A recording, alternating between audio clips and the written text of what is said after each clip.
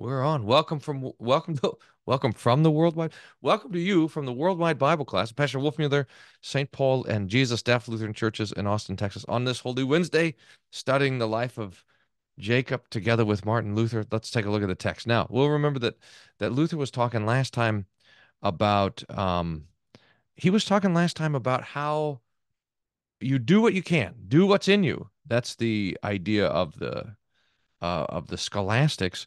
But he was saying Jacob is not wrong to send his family across in two camps. Remember, Jacob was greatly afraid. He heard that Esau is coming with 400 men. He's greatly afraid and distressed. So he divides the people that were with him, the flocks and the herds and camels, into two companies. And he says if Esau comes to one company and attacks it, then the other company, which is left, will escape. That's as best he can figure. It's like, let me just lose half instead of losing all. Then Jacob said, O God of my father Abraham. Now this is going to be the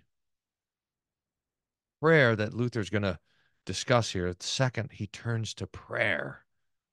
And let's just get Jacob's prayer here. Jacob says, O God of my father Abraham and God of my father Isaac, the Lord who said to me, return to your country and to your family, and I will deal with you.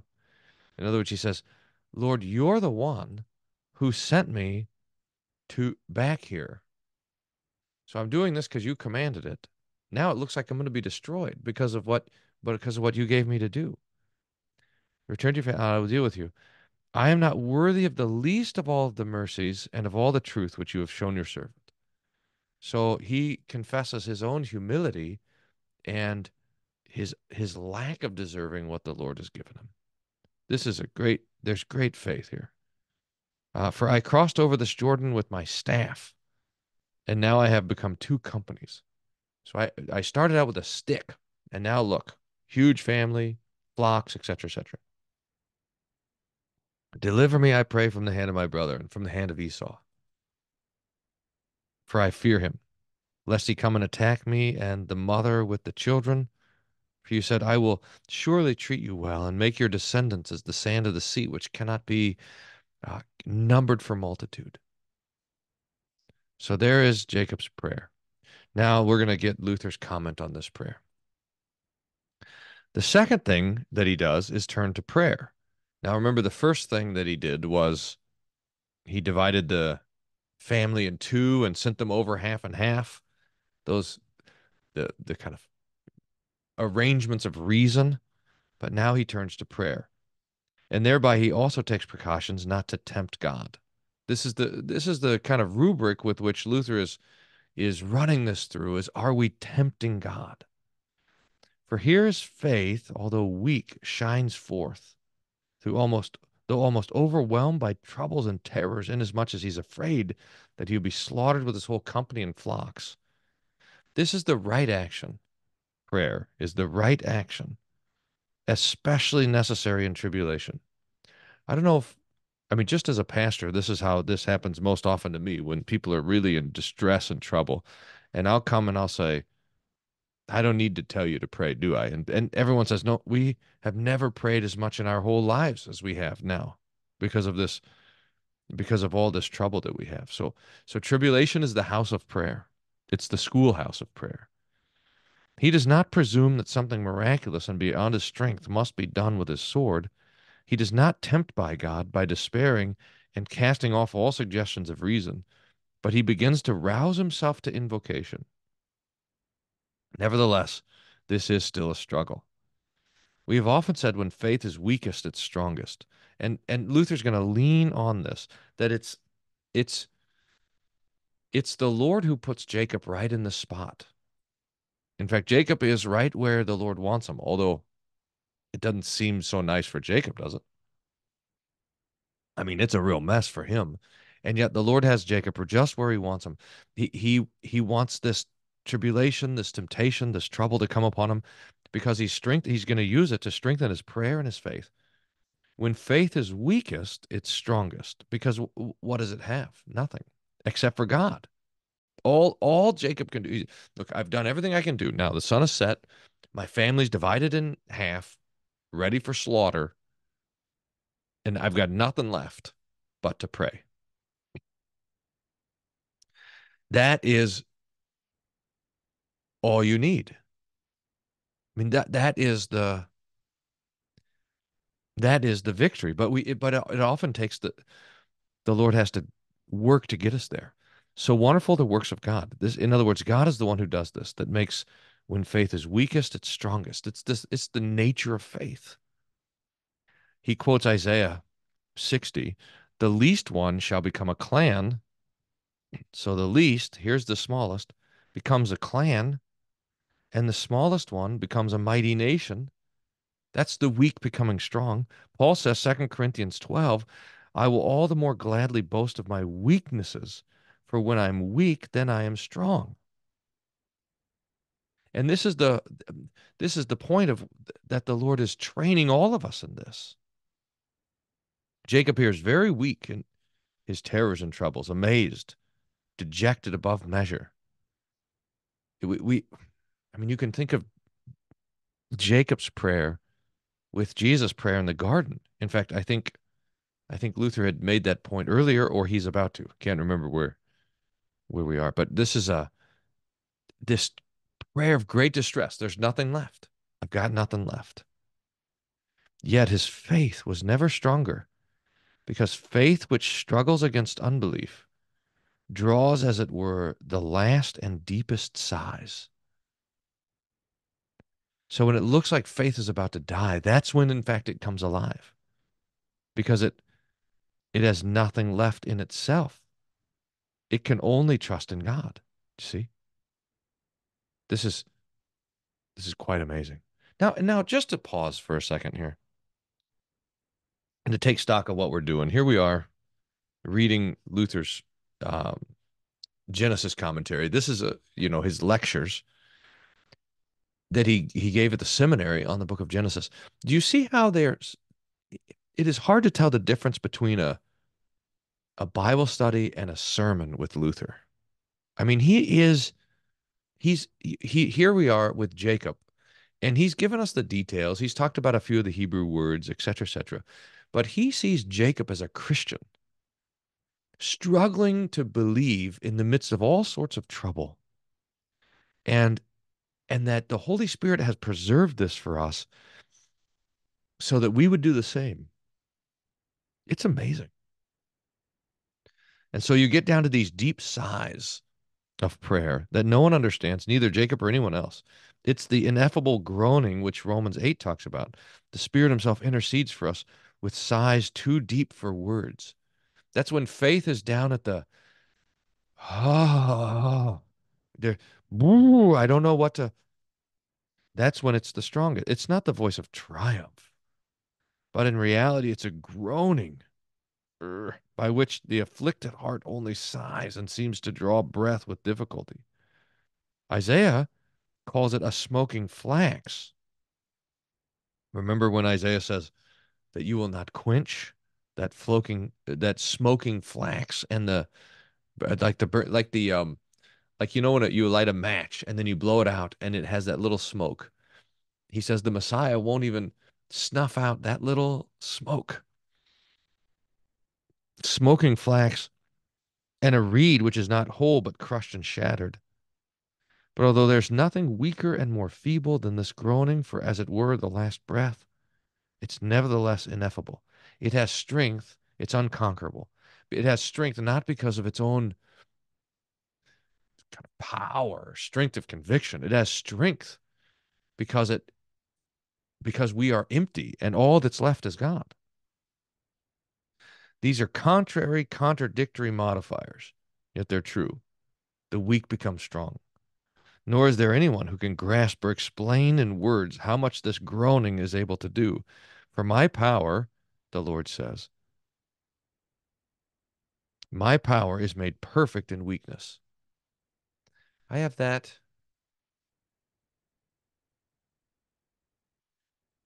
I have that right on I have you guys can't see it, but there's a window right there and two windows and a little row between them, and I have note cards that I have Bible passages on. And that started when I got COVID a couple of years ago. And I had one card there. And it's exactly this text from Second Corinthians. My strength is made perfect in weakness. That was the thing that just, I think I've told you guys that story. It was just stuck in my own mind when I was as low as I suppose I've been. That here the Lord says, my strength, my power is made perfect in weakness. Made perfect. That word perfect is the telos, from tetelestai, made complete. It's great.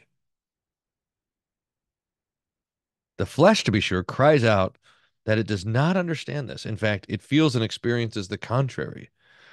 The flesh says, my weakness is made perfect in weakness. This, however, is sure. Weak power is perfect. And on the other hand, perfection is weakness. Whoever spoke in this way? Beware of I cannot. When the devil has brought you to the point that you cannot do anything, he has already lost. This is so great. The devil brings you to the point where, look, I can't see a way out. I can't fix the problem. I'm stuck myself, and says that's exactly where the Lord wants you. Don't add your agreement by despair. In other words, don't agree with the devil's confession, I cannot, because it's ineffable. It's an ineffable groaning. So Scripture speaks. For when despair is not added, but there's sighing, then there is the most perfect power in the weakest weakness. Wow. It's just, it's unbelievable, isn't it? I mean, this is how the Lord deals with us according to his kindness, so that he doesn't look for strength. Um, where did I go? Oh, yeah, here. Oh, sorry. I scrolled the wrong way. So that the Lord doesn't look upon us in our weakness, but he looks upon us with grace and mercy and deals with us according to our weaknesses, so that even when there's nothing left, just sighing, that's when we have the victory. I mean, look, this word, this is all riddles. Luther kind of unfolding the scriptural riddle. Power is perfect. Perfection is weakness. When the devil has brought you to the point you can't do anything, he has already lost, not won. That's what you expect. The most perfect power and the weakest weakness. Just what a phenomenal paragraph. The Lord said to Moses in Exodus 14:15, "Why do you cry to me?" Moses was not crying, but he had become dumb with fear. No sound of any voice was heard. He was like a dead man. But the Holy Spirit, who understands that groaning, utters what a prodigious cry. And how does he cry? Abba, Father, oh my dear God. Here despair is not yet complete, but there is left a spark of faith, a little sigh, a little groan, which is very small in your eyes, but very large in God's ears. Here's another one for someone. Grab these for writing poems or making art. There's this little groan. It's small in your eyes, but very large in God's ears. In fact, this little groan, this little ineffable sigh, is a shout that rises above all shouts and fills heaven and earth, so that God cannot bear not hearing it and replying, "Why do you cry to me?" Jacob therefore prays with ineffable groaning as follows. And now we're going to get into the prayer. Now, I want to check that I did not do this. So we need to go over to Exodus 14:15, because what Luther's saying here is that there's um uh Moses doesn't say anything, and the Lord hears it as a cry. So here it is. They're by the Red Sea. Uh and uh he said, "The Lord will fight for you. You have only to be silent." And then the Lord says to Moses, "Why do you cry to me?" In other words, there is no cry there in the text. That's interesting.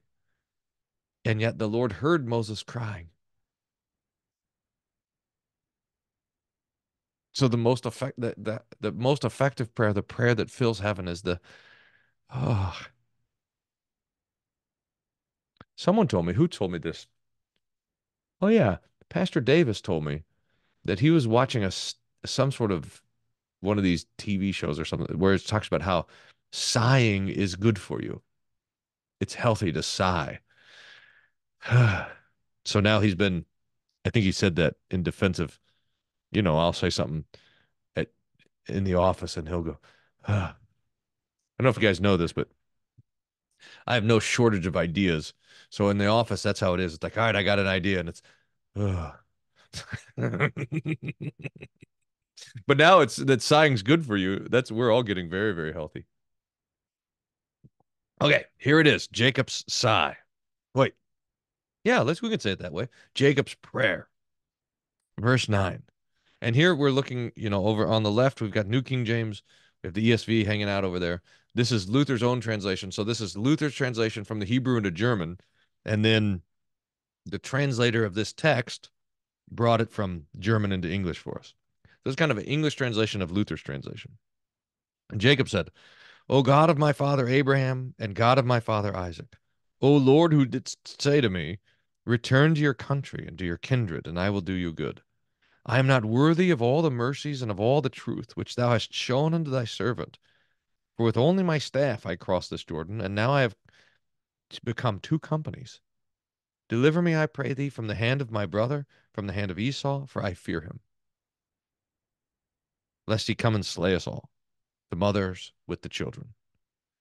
But thou didst say, I will do you good, and make your descendants as the sand of the sea, which cannot be numbered for multitude. Notice how Jacob he's look, I'm afraid.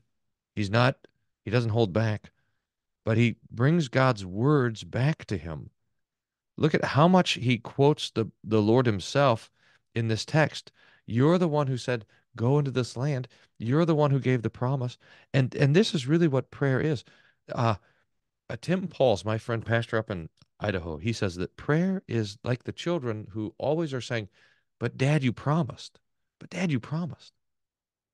And this is how we're praying. But Dad, you promised. Look, this is how Jacob is. Oh Lord, you're the one that said this. The languid and despairing faith of Jacob nevertheless does not completely despair. The flax smokes, but it is not extinguished.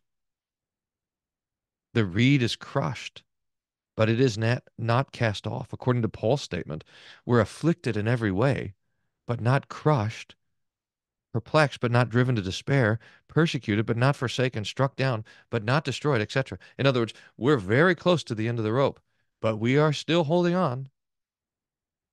Therefore, he begins to breathe a little, but with much hesitation. It is, moreover, an outstanding example of an excellent prayer, which has all the conditions that are required for a good prayer. Luther's going to comment on this, and especially as he's training these pastors, because one of the things a pastor has to do is not a pray. I mean, every Christian is learning how to pray. Pastor has to go and pray in front of people, offer the public prayer. Oh, that one could do it. In the New Testament, the doctrine and promises concerning prayer are set forth in great abundance, but who can carry it out? Uh, Here we're going to see Luther actually unfold. This is interesting. Let me do a little blackboard here first. Remember when Luther is introducing prayer to us in the Large Catechism, and he says that there's four things that we need to do by introduction to prayer.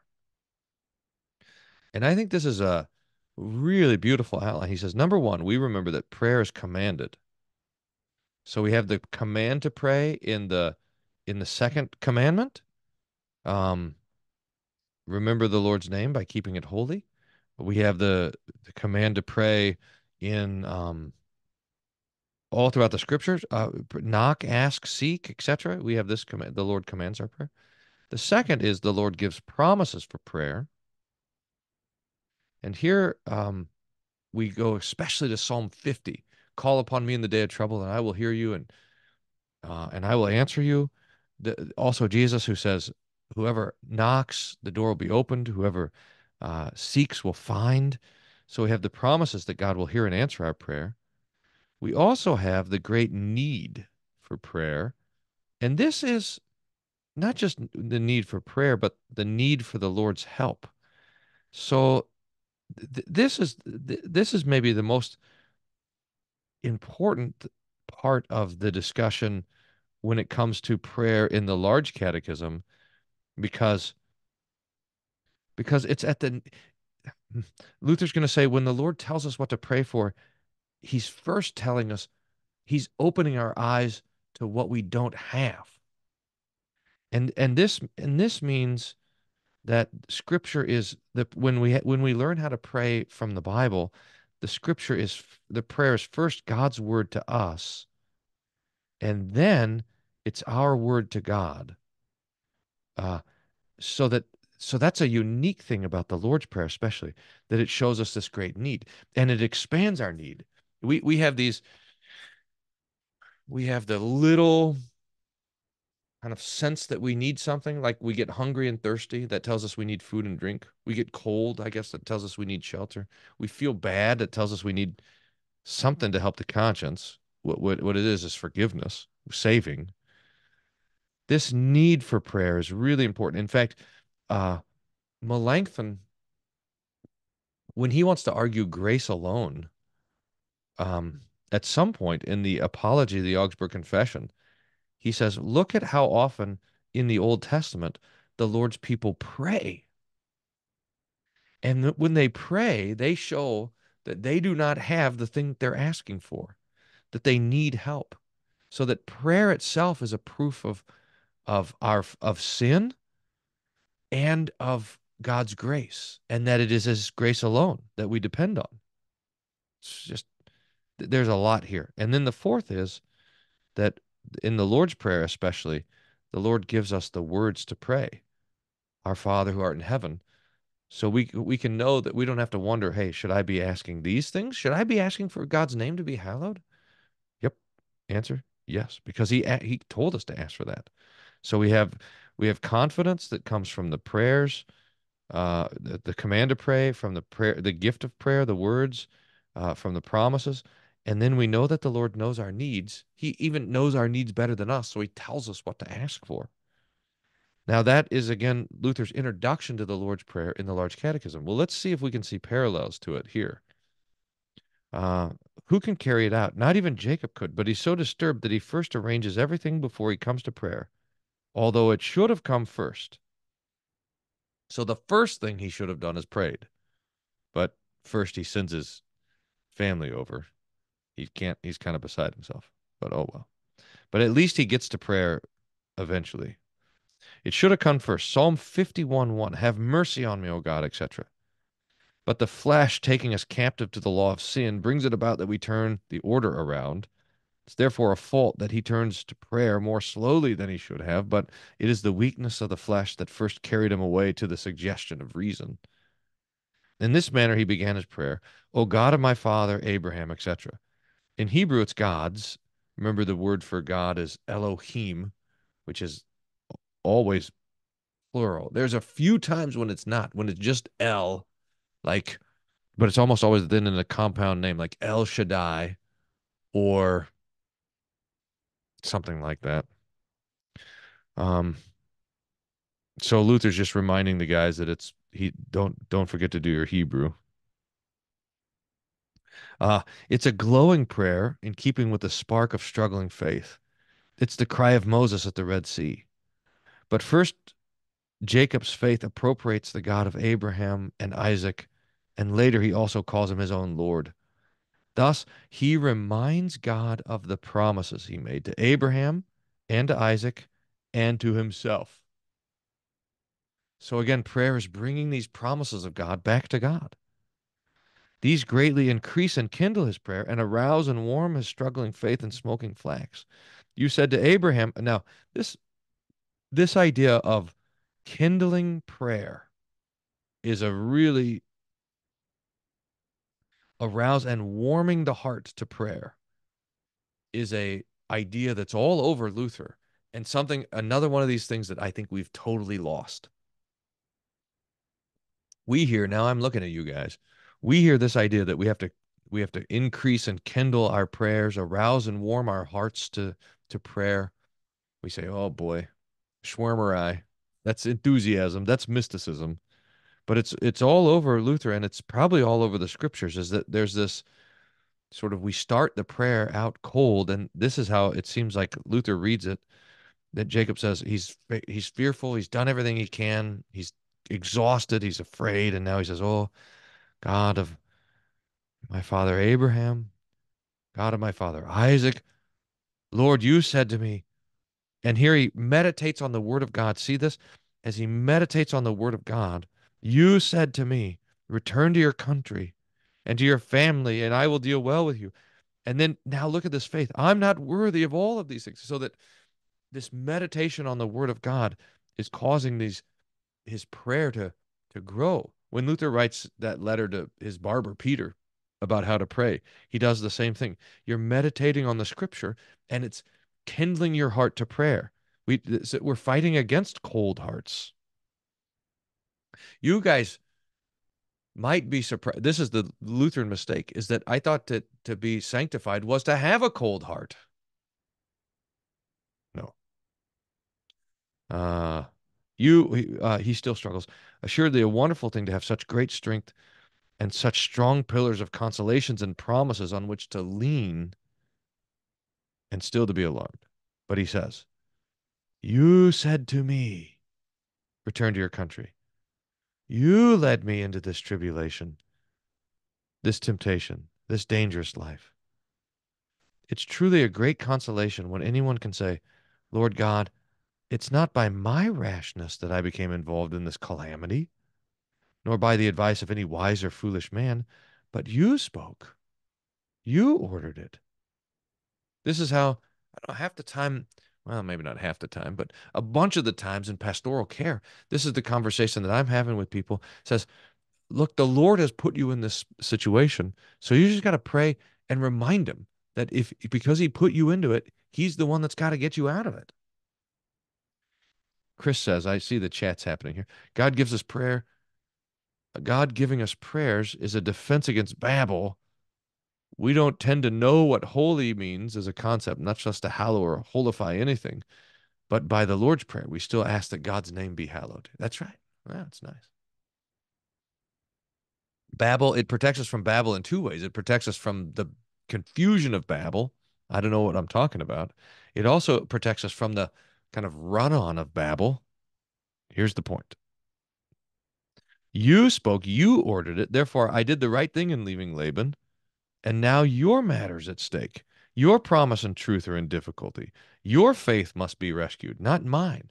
In other words, when we're praying that when we know that we're acting according to the will of God, we can say, "Look, it's not my it's not my reputation at stake here. It's yours." And this is how Moses prayed, remember, when the Lord was going to destroy the people.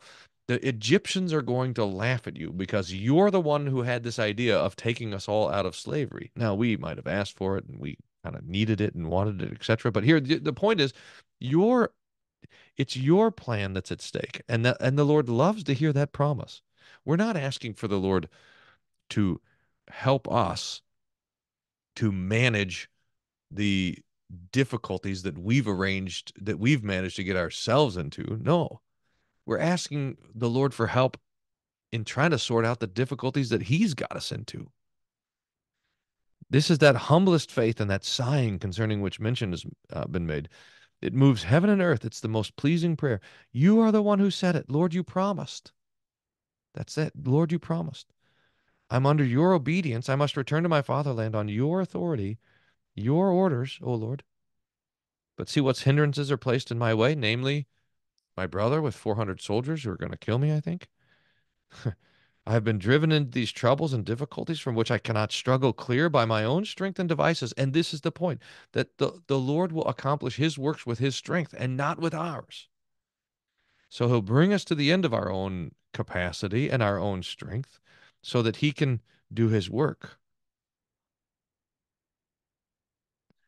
I cannot do it by my own strength and devices. Therefore, I have need of your help. This is the prayer. I cannot do it by myself, by my own strength. I need your help. Others perhaps did not pray, but offered the objection. If we'd remained with Laban, we could have been safe. But Jacob does not trouble himself with those thoughts. It's a very strong prayer. But why does he say further, and I will do you good. That's here.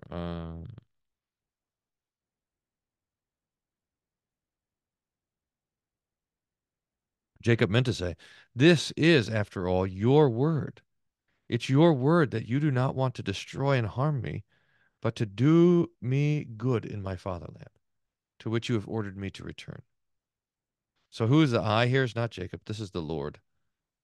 I will do you, Jacob, good. So here, this is still the the word that Jacob received from the Lord. From this it is clear that he was tempted and troubled not only by the devil because of the message of the coming of his brother, but also by his wives, sons, and the whole household with the cry.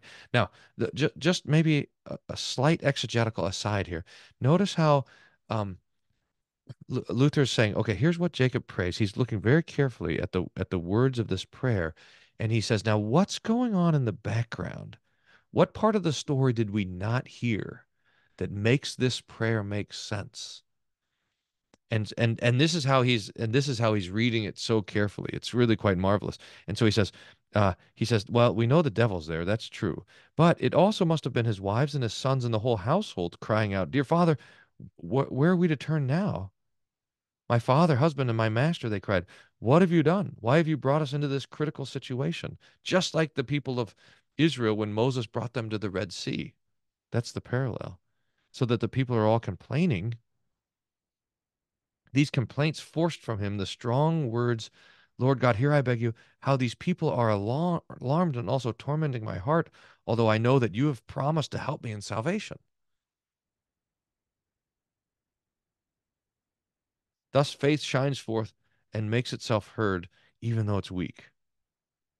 For he undoubtedly addressed the family, thus, why are you alarmed? Surely you'll not despair.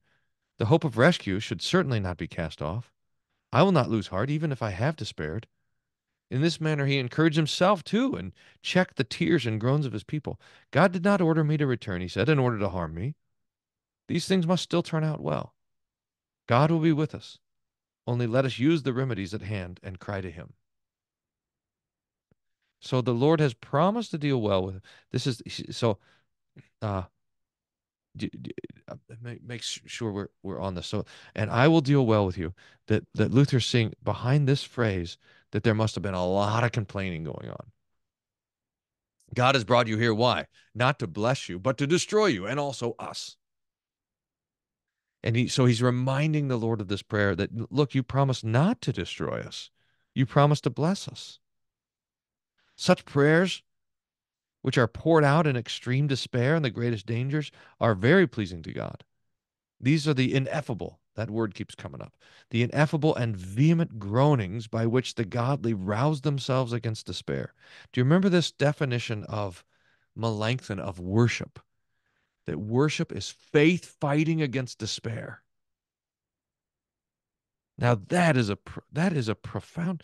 Can we? I wonder if I can find. I absolutely love um that little saying.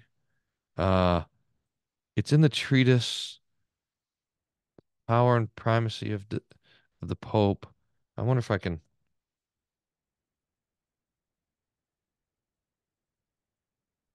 I wonder if I can just find it this way. Let's see.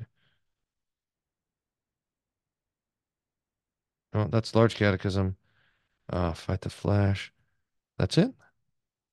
Uh, maybe in this edition it's Struggle. Ah, there it is. Ha ha, found it. Uh, their books. Nope, that's not it. That's very close. Uh, Large Catechism. No. Uh, well, okay. This is about as close as we can get to, but this is not what I'm talking about. But in the Power and Primacy of the Pope, Melanchthon has this little line, and he says, "They say nothing about true worship, which is faith fighting despair." And he defines worship as that way. Have you ever heard if you ask someone, "Hey, what does worship mean?" And they say worship is faith fighting against despair. I mean, that's a That's such a profound definition of it. Now it's other things too, and there's other places where worship is defined, but that idea of I I can't see it. I can't see the Lord keeping his promises, but I'm clinging to that word of promise. I'm acting according to that word of promise. I'm praying according to that word of promise, and that is true worship.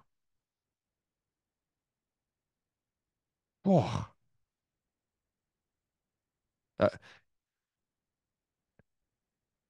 it does not have to be that way in spite of everything. He means to say, we shall not perish. I shall not die, but live. Psalm 118. I have the promise. That's the key thing. I have the promise. The Lord has said that he wants to do me good. Do not weep, wail, become alarmed. God has ordered us to go out of Mesopotamia and return to my fatherland. I don't have the promise. I don't have I have the promise. I don't have anything else. But I have the promise. And that's how God wants to be had by us. I'm going to do the guys over at Issues got me on the hook this year. Go up to the Issues Etc. conference. It's at Chicago, University of Chicago, Concordia, Chicago, in I can tell you the day. It must be July 13th. And they asked if I would present on trusting the promises of God. This battle of faith. This is the struggle of the godly, in which they awaken faith powerfully by the remembrance of the promise and the divine command and by trust in it. I must and will perish. Sorry. I must and will preach, but the devil offers resistance. Very well. Preaching there must be, even if the world should be torn apart. In other words, Luther's now applying this to himself. And what is his office? His office is preaching. And the devil's going to fight against the word of God and fight against preaching. But it's the Lord's business. He's the one who's established the preaching office. He's the one who's put people into it.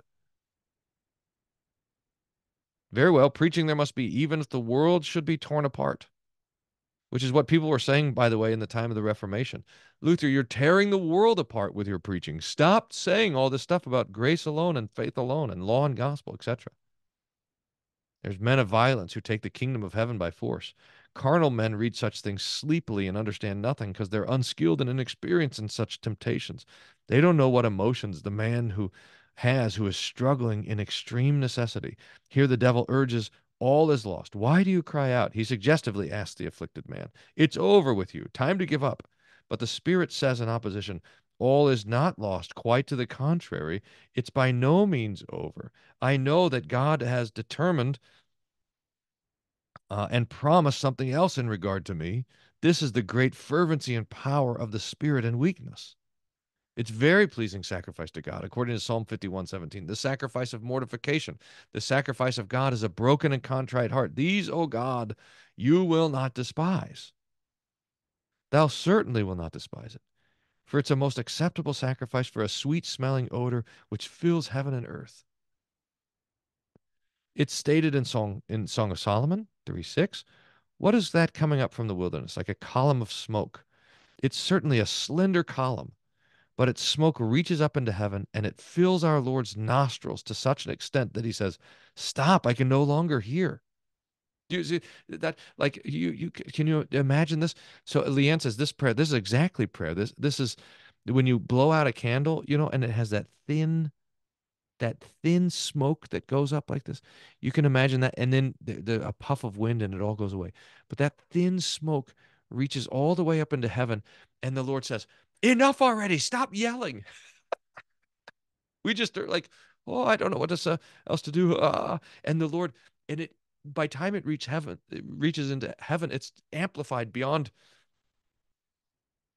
anything we could imagine. Stop! I can't even hear it any longer.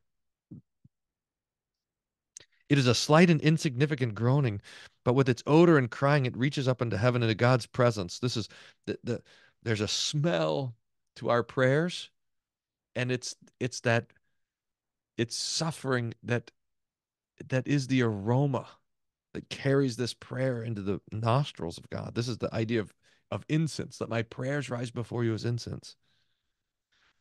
So there's got to be something that's burning. Its cry reaches into heaven at God's presence, and by it God is moved to give help. Therefore, we should learn to be strong and unbroken in courage. Whatever evils and dangers confront us, and however much despair catches the attention of our heart, we should give heed to what has been said by the heathen poet. Don't yield to evils, but proceed more boldly against them. Who's that? Virgil or something? Yeah. For he who does not yield and slacken his hands. I only guessed Virgil not because I knew Virgil, but because that's who Luther seems to always quote. I know I know Luther a lot more than Virgil, that's for sure. He who does not yield and slacken his hands is safe and an excellent priest who has sacrificed the most outstanding and best sacrifice. Jacob was never a more holy priest than in this place, although he had previously been mortified by many temptations. Boy, that's why Moses is so copious and long in this description. Later, he'll relate the fight with the angel, and greater things will be done than Jacob had ever dared to seek or expect. In this manner, God wants our faith to be exercised and aroused, that we may grow from day to day and become stronger. So far, the promises are required for prayer, as is taught in the New Testament, also the command. For prayer should not be made in the manner in which the monks sound forth their empty mumbling and batologia of their prayers, paying no attention to the promises or the command and not thinking of the urgent necessity. So there it is. So I told you that Luther has his introduction for prayer. He talks about the command and the promise and the need. So here we see the command and the promise and the need. Oops, this one should be. So that this is calling back that foundational discussion from the Large Catechism. That is the batologia, is not praying. In former times, when I was a monk, I used to pray in this way. To be sure, I used to pray in temptation, but the promises and command I did not know. We were only mumbling words. But true prayer should proceed from a believing heart, and one that sets before itself both the necessity of God's command, by which uh, the heart is fired up to present its petitions in faith. Here, the individual words are pondered, not as the monks or nuns are accustomed to mumble their prayers absent-mindedly and without understanding. So that it's not just the um, command, promise, and need, but also we have the words that the Lord teaches us. And He's taught us those words in the Lord's Prayer. He teaches us those words in the Psalms, and we consider them as we pray. He also teaches us those words here with the prayer of Jacob. True prayer does not worry about the number or the multitude of words, but it multiplies and increases the size, which no words can answer except feebly, as appears in this prayer. For Jacob prayed not only these words which Moses relates, but he sighed the whole night through and the whole day. It was a long prayer as far as groaning is concerned, although the words were very few. Then, too, gratitude and remembrance of past blessings are required of prayer. Gratitude, let me highlight that. So Luther's adding two more things to our list here, too. Gratitude and remembrance of past blessings are required. If these examples are assembled, they stimulate faith in a wonderful manner, and it is very pleasing to God. Let's see if we can find this. This is a good spot to stop. Let's just see if we can find it here in the Large Catechism. Dun, dun, dun, dun. Lord's Prayer. Yeah, here it is. We have heard what we are to do and believe. The best and most blessed life consists of these things. So what we are to do, that is that's pretty nice, actually. What are we to do? 10 Commandments. What are we to believe? Large Catechism. Apostles' Creed. So that's the three parts of the Catechism. Do commandments, believe. The best and most blessed life consists in doing and believing. Now the third part, how are we to pray? So that we're gonna see how Luther's gonna unfold this here as well. We're in such a situation that we can't pray perfectly, so he teaches us to pray. Um, So here, first thing to know is this. It's our duty to pray because God commanded it. So that's the command to pray. Uh, and he goes on for a long time about that. So we have to fight against any sort of desire to not pray by the commandment. So we pray because God has commanded it. This is the first and most important point, that all our prayers must be based on obedience to God, regardless of our person, whether we're sinners or saints, worthy or unworthy. We must learn that God will not have this commandment treated in jest. That's why we pray. In the second place, we should be all the more urged and encouraged to pray because God has promised that our prayer will surely be answered. As he says in Psalm 51, call upon me in the day of trouble. And Luther will talk about this. Furthermore, third, we should be encouraged and drawn to pray because in addition to the commandment and promise, God takes the initiative and puts into our mouths the very words we are to use. So the third reason is the words. That's why this prayer is so good. And then fourth, it's been prescribed for this reason also that we should reflect on our needs, which also drive and impel us to pray without ceasing. So we have the command, the promise, the word, and the need for prayer. And Luther's added now the remembrance and the gratitude for things done in the past. Uh, Mark says, I've heard different people recommend repeatedly praying the Jesus prayer. Lord Jesus Christ, Son of God, have mercy on me, a sinner. How does that fit into what Luther is saying about idle praying or repeating? Look, to pray it once and to reflect on the words is much better than to pray it over and over and over again. And I wonder about this over and over prayer. It seems I'm suspicious that it's I'm suspicious that it's trying to work us up into a mantra. Pastor Jernander says worship fighting despair is paragraph 44 in the treatise. Let's go to treatise.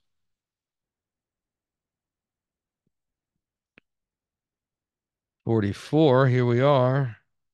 Hey, it's already highlighted. True worship. Here, okay. Thus they obscure the glory of Christ. He's talking about this is Melanchthon talking about the Catholic doctrine of doubting forgiveness. And he says, but that's not what what's the result is one, they obscure the glory of Christ. Two, they deprive consciences of a firm consolation. And three, they abolish true worship. That is the exercise of faith struggling against despair. Faith fighting despair is true worship. Just phenomenal. Just phenomenal. All right. I think this is a good. Oh, yep. I think this is a good spot to stop. We'll say a prayer and then jump in. If you're watching this video later or listening to the podcast, which you can do now, podcast is available, then jump in live. It's a lot of fun live because now what we do is we stop recording and we have question and conversation, ask anything, talk about the text, reflect on this thing, all that we've been thinking about. So join us live sometime Wednesday morning. Otherwise, thank you guys for being here. Let's pray. Oh Lord, we thank you for your kindness and love to us in Christ, that you have taught us how to pray, that you hear our sighs and groaning when faith is weak, and then it is perfect and strong. We pray that as we reflect on these truths, you would grant us joy and peace in believing through Christ our Lord. Amen. The Lord bless you and keep you. The Lord make his face shine upon you and be gracious to you. The Lord lift up his countenance upon you, give you peace. Amen.